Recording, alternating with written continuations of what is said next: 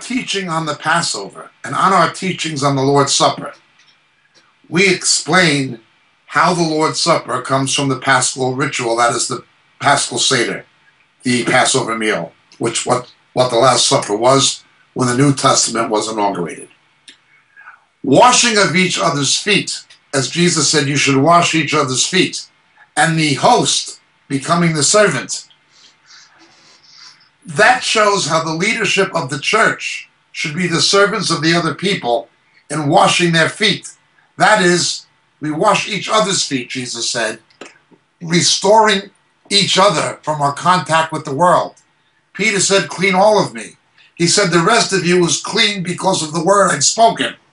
Remember Ephesians chapter 5, washing with the water of the word. But when you walk through the streets unpaved with sandals, they get muddy and mucky. Well, so it is. We are already clean as new creations. But when we're out working in the 9-to-5 world, surrounded with unsaved people, our feet become soiled. They get cleaned in the place of fellowship. It is restoring each other from our contact with the world before we come to the Lord's table, before we take the Lord's Supper. That's what it broadly means.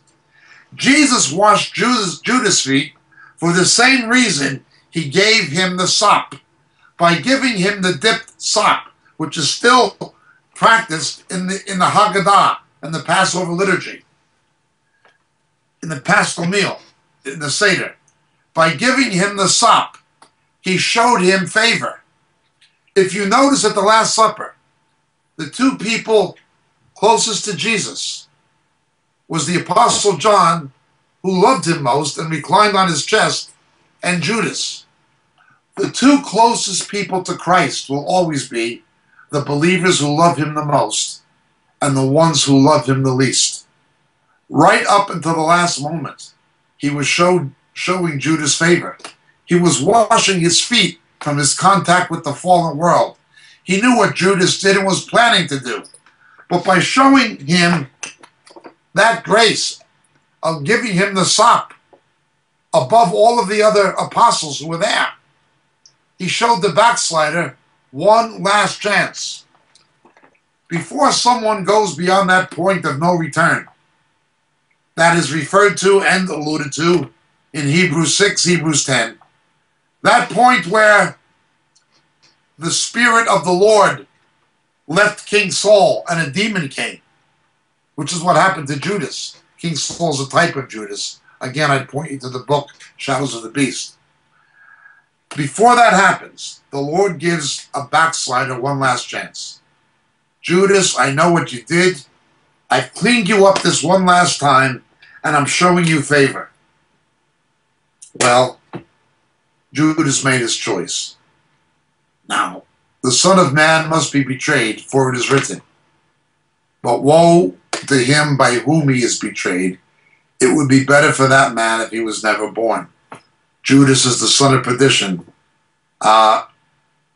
Again, the same title as the Antichrist. Whenever we see something about Judas, the Holy Spirit's showing us something about the Antichrist. Again, I point you to the book, Shadows of the Beast. Right up to the last moment, Jesus is showing him favor. Now, Judas is not only a type, a shadow of the Antichrist to come. And again, we've explained this many times. They're both into money. They're both not demonically possessed, but satanically possessed. Satan entered Judas as Satan entered or will enter the Antichrist. Okay. When John, in his epistle, the apostle, describes Antichrist, he describes him in the character of Judas, going out from among us but not being really of us, or the way Judas was able to ingratiate himself and con people by pretending to care about the poor. That teaches what the Antichrist is going to do with the social gospel. Please read the book Shadows of the Beast if you haven't read it. Yes, he's a major, major type of the Antichrist. We cannot understand Antichrist without understanding Judas. However, he's also a picture quintessentially, as it were, a corporate solidarity of backsliders. They always have a last chance. Although they're wandering away from Jesus, Jesus says, Come sit next to me. I want to talk to you. I got to wash your feet here. I'm going to show you this favor. Not because you deserve it, but because I'm a God of love and grace, and I don't want you to do this to yourself. Don't go the way of Satan.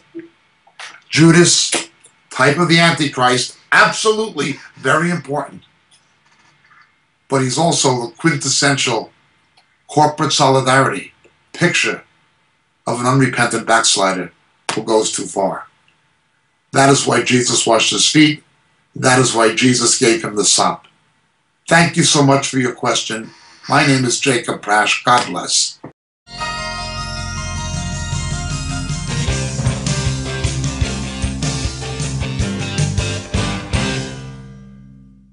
Dear friends, greetings in Jesus. This is your friend Jacob Prasch speaking to you at the moment from the UK. You know, so many of the questions we get in our Roku broadcasts and on our Vimeo clips and on YouTube deal with subjects that we deal with much more extensively in our books. We can't, for the sake of brevity, go into the kind of depth in a TV broadcast we can actually go into in a book.